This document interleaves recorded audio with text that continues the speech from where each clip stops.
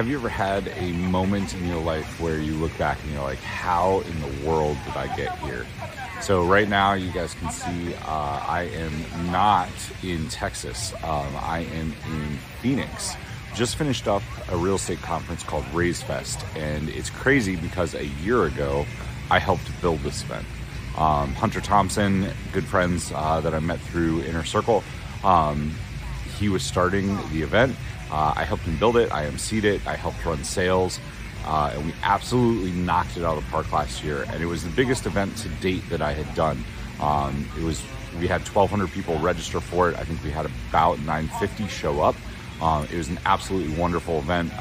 We sold more than $2 million from stage. It was great. And I was like, sweet, like I am on the track. I see where I'm going. Like the events thing, I'm finally getting bigger. I'm doing bigger shows. I'm getting on bigger stages. And something really interesting happened. I got a chance to work with Nate Armstrong. I've been doing Nate's events, which were virtual events. We hadn't done a live event yet. And we were doing like 300 to 500 virtually online. And Nate made me an offer to come on his team. And at first I said no, and I said, you know, in order to do that, we would have to actually partner. You would have to buy my business. And Nate came back with that offer while I was at Raise Fest. So Raise Fest is all about how to raise capital for real estate ventures, how to buy apartment buildings. And it's completely outside of what I do or my comfort zone at the time. And I had some... Back in the early 2000s, I had some experience with real estate. I bought some, and I had sold it all in 2005 because I had just gotten really burned out on it. So I had a little bit of experience, but like now I'm headed in this direction. Things are going really good. But I got like tapped on the shoulder a couple different times at the event, and I really felt like if I wanted to get off the hamster wheel of work, get a big check. Work, get a check. If I really wanted to build something long-term, the real estate was going to be a good way to do it. I thought Nate was a great partner. I thought Nate and I values were very much in alignment. Both Christians, both really wanted to help people. Both really led with our hearts. I thought, you know, if there's ever a time, this is going to be it. So I leaped in faith. I took the first step forward, which was really shaky. I started shutting my business down. I refunded a client. There were 2 clients that I agreed to. I was supposed to do their event over and over. Instead, I just did one event for them. And I pulled out of all my events. I shut down my events business. And true to his word, Nate bought my business and I became partners with Nate. That was a year ago. Right now, I'm at Raise Fest 2024. And what a year this has been.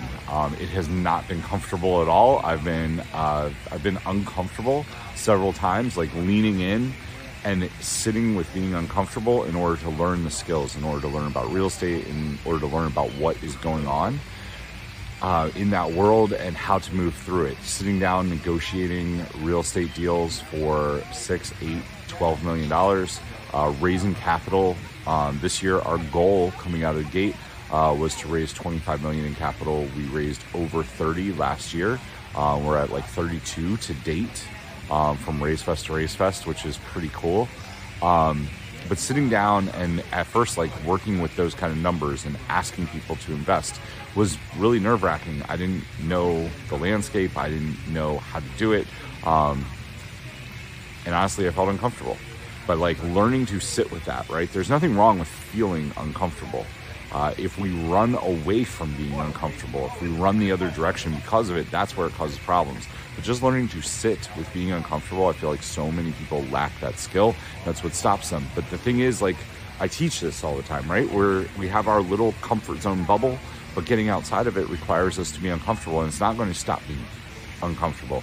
You have to sit there for a while until it becomes normal. So this year, looking back, being here at Raise Fest, meeting a lot of people that saw me on stage last year, asking how my year was, talking through that with them has been absolutely phenomenal. Sarah! So you guys might recognize this lady right here. Say hi, Sarah. Hello. That is Sarah Morrison. She was one of my first coaches inside of 2CCX all those years ago.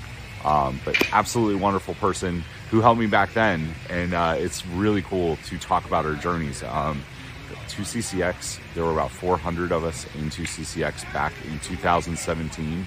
About 20%, because it's always that 80-20 split, have stuck with it, and it's really cool to see them growing their business and talking to Sarah and NJ.